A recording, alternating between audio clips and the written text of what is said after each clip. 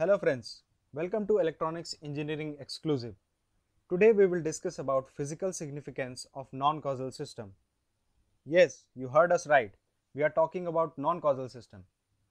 Everybody thinks that causal system have great importance and non-causal system are useless things. But this is not the case. Let's find out.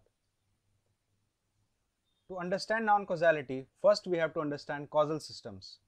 To define causal system, we can say a system is causal if the output at any time depends only on the values of input at the present time and in the past. So one word that describes causality is non-anticipative nature. We cannot predict the future.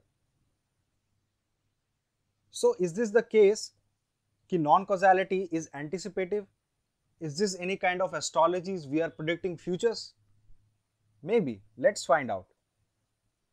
The main frame that describing causality and non-causality is time. Or in mathematical term, we can say the independent variable of describing causality and non-causality is time. And this time is favoring causality. So if we are interested in talking about significance of non-causal system, we have to delete this time.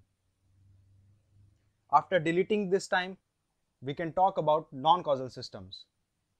So non-causality is often an essential constraint in application in which the independent variable is not time.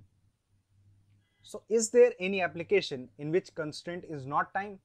Because everyone says time is the most important thing and everything is dependent on time. Yes, there are some examples where constraint is not time. If we talk about image processing, then time has no constraint on it.